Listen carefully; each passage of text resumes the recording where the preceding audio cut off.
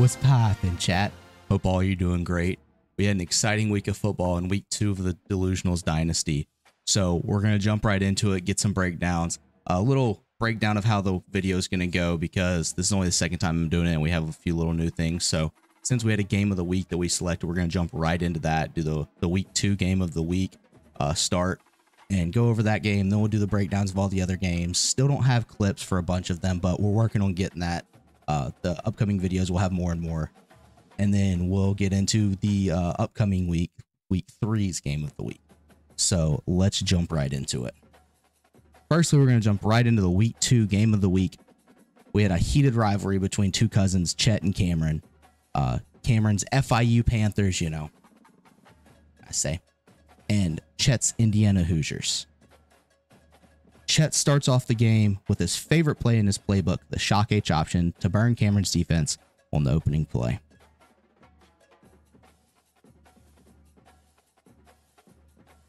On Chet's following drive, Cameron manages to get a pick 6 to even out the game.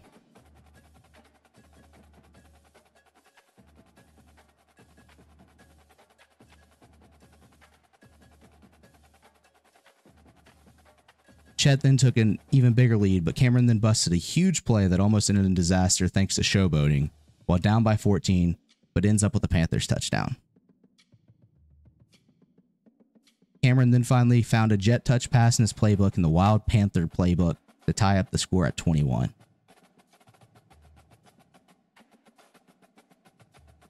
Chet then ran his favorite play of all time again, the shock H option to burn Cameron's press defense again, to take the lead back 28-24.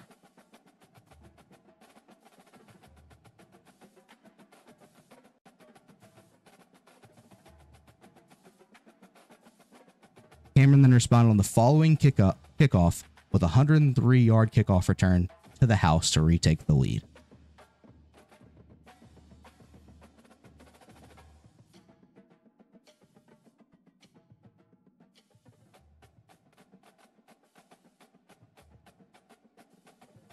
After a few more scores, Cameron then tries to force a throw before half for the pick 6 to go into half down 42-31.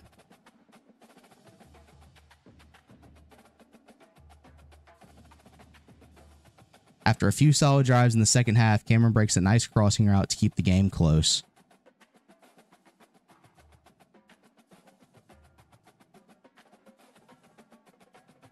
And with the game on the line, down by 6 with a minute and a half left, Chet gets another pick 6 on Cameron for the dagger.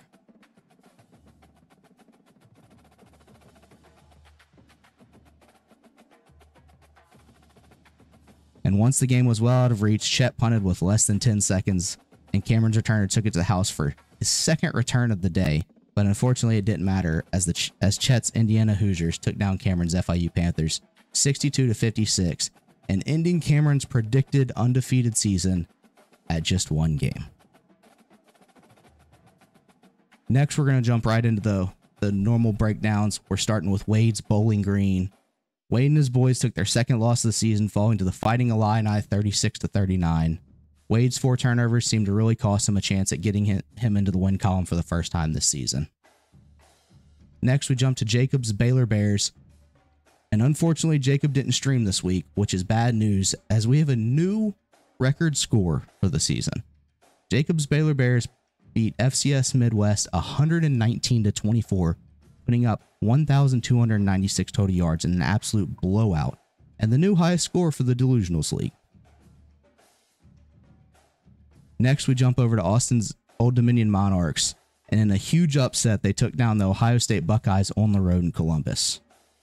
Old Dominion was outgained by 60 yards by Ohio State, but managed to put up 14 points in the fourth quarter to pull off the huge upset in Columbus. Next, we jump to Krish's Sun Devils of Arizona State, who took care of business against FAU with a score of 52-20. Krish's boys outgained the Owls by nearly 200 yards and only gave up 2 picks, but still managed to cruise this game. We then jump to Nashville, where Seth's Vandy Commodores got their first win of the season against the Sharks of FCS Northwest 44-8. The Commodores put up nearly 700 total yards to handily take care of business. Now we head over to see the Mean Green of North Texas take down the Ball State Cardinals 34-31. Nick's team put up a yard shy of 500 total yards and had an even turnover differential to squeak by, but a win's a win, and I know that Nick and his boys will take that. Next, we check out the absolute throttling that the Rice Owls handed to the NIU Huskies.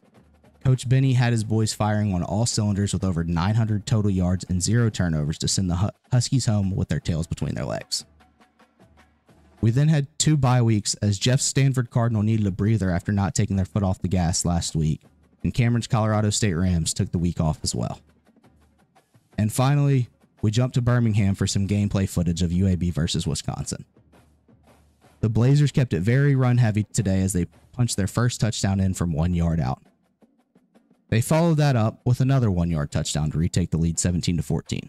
Their next touchdown, you guessed it, another run from 1 yard out to keep up the ground and pound scores. And then with less than 2 minutes left, Tyler dumped it off to his running back to ice the game and seal the win 23-21. The next segment we have is the game of the week. Each week we will select one game to highlight for the upcoming week and get some quotes from the coach/coaches on their expectations. We have one of the toughest games to date in the Delusionals League, as the Rice Owls will go to Oxford, Mississippi to play the Rebels. We reached out to Rice's offensive coordinator, Benny Whiteside, to see what he had to say about his upcoming matchup.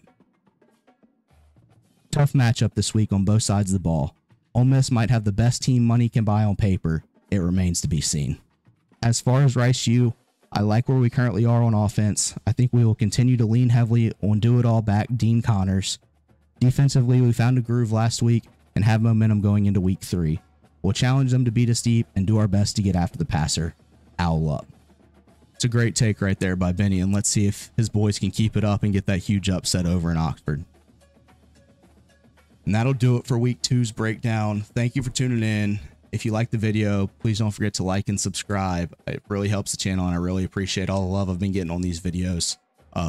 Keep tuning in because we'll keep pumping out these videos every few days. Should have week 3s coming pretty soon.